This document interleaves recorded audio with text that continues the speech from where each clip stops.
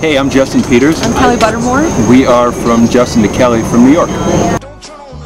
We judge our sets based on whether we have to change our shirts, like afterwards. And I totally do. So and I do too, so that's a good sign.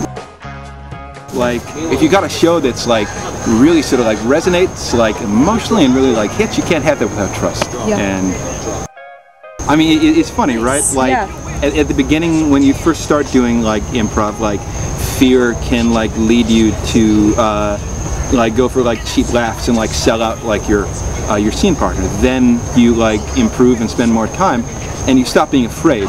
But I think then you can also get to a point where when you stop being afraid, you start being too comfortable. You start being complacent, I think. Yeah, you start being complacent. So we sort of found ourselves at that point like a couple of years ago, and we decided, you know, let's start time to bring fear. Let's run towards the fear instead of away from it. Exactly. You know? It wouldn't be true to the characters to sort of like start by like just like saying like, well, here's who we are and here's where we are and what we're doing, because presumably they already did that an hour ago. And I think it's about trusting the audience too, because like the audience is smart, you know, like they'll catch up with you. So what we don't need is a bunch of expository details. We don't need to like know where we just were. Like for us, it's like, let's drop us all right in the middle of this. Ultimately, this is like theater. People paid money to come and have like a good time.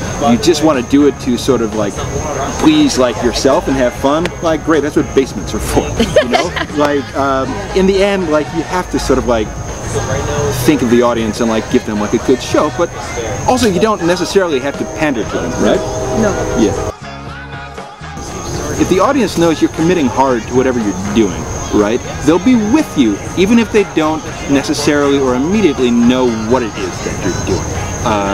But if they can tell that like you're in it and like you're whatever motion or like whatever you're doing it hard and you're not getting out of it, they're going, all right, I'll stick around and see where this goes.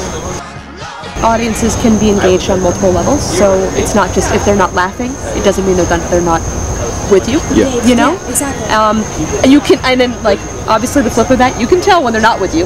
But I love that feeling of like when those laughs come, it's great. But I also just love the feeling of people just watching, you know? Oh, it's great. Oh, man.